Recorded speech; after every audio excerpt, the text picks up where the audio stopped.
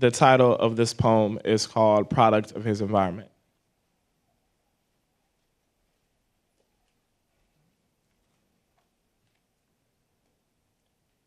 James is in the 8th grade.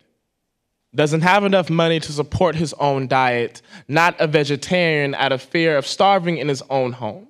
Doesn't know what it's like to work in a factory, but he pictures something similar to his current public school with all the bells ringing in his ears, telling him what to do and when to do it. Now, when he first imagined farming, he saw straw hats, cows, pitchforks, and barns. It was like a fairy tale.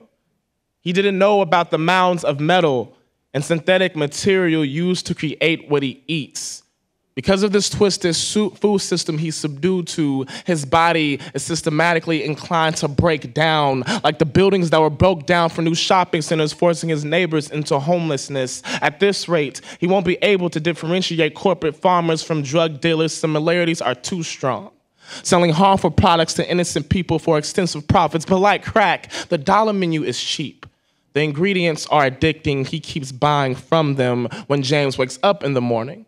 The most difficult question he has regarding food is, how much is there in the fridge? 3 boxes of generic pasta in the freezer. 1 box of Captain Crunch he might have if there's any milk left. He'd build walls out of sugar. Easy to hide behind the focus of issues bombarding. Told you I was nervous. Easy to hide behind taste buds bombarding the focus of issues in his life. It's like being high for at least 10 minutes whenever he's able to find room to consume. He's not eating for the economy or for the geological state of the planet. He's eating for personal survival. Not realizing he's hurting himself in the process, James has never experienced the taste of fruits that haven't been attacked by pesticides, just like he's never experienced a neighborhood that hasn't been attacked by bullets. Some things just go hand in hand in his life. Corruption and lack of money, money and lack of opportunity, opportunity and non-organic meals. He can't hear the cries of exploited farmers when he bites into Big Macs because the cries of mothers with shattered backs from their seeds slipping into cracks with no sunlight are a little bit louder and too close to home.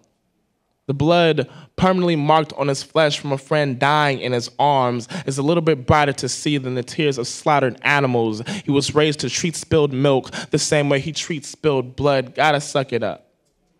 Doesn't matter if it's full of pus lying across the floor. His mother paid too much for it. Suck it up. Doesn't matter if wounds are fresh with gunpowder. Tears won't fill bellies or heal scars.